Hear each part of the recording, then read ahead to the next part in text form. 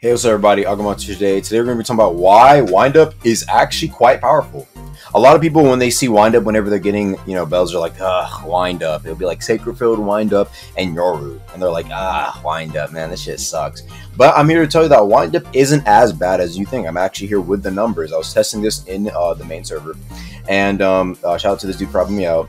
Basically, every windup gives you a higher damage multiplier with diminishing returns. So that means, the first windup increase isn't as much of an increase as like the fifth one. So here are the numbers. The first windup means your M1's going to do 50% more damage. Just if you go up to 2, 87% more damage. 3, 130% more damage. 4, 160% more damage. And 5, 180% more damage. So that basically means on the fifth one, you're basically almost at 3 times damage, right? It's actually important to know the difference between the different windup bells. The thing is that you may get different numbers as a result of this, different from my testing, but it should still always be close to 3 times damage for the fifth one and 50% more damage for the first one, which is, it's pretty good. It can do a lot of damage if you have, like, for example, like a Dragoon or maybe like an Enforcer's Axe or something like a heavy weapon that does a lot of damage.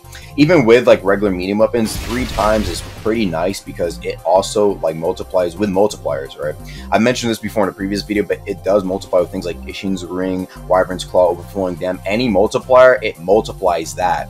So you can see how this can get pretty out of hand pretty quickly. Even with this regular Enforcer's Axe, it did like 40% to me, right? Of course, that does a lot of damage, like the most in the game. But realistically, you're probably going to be doing around 30% of somebody's health to 20% of somebody's health for like a max windup.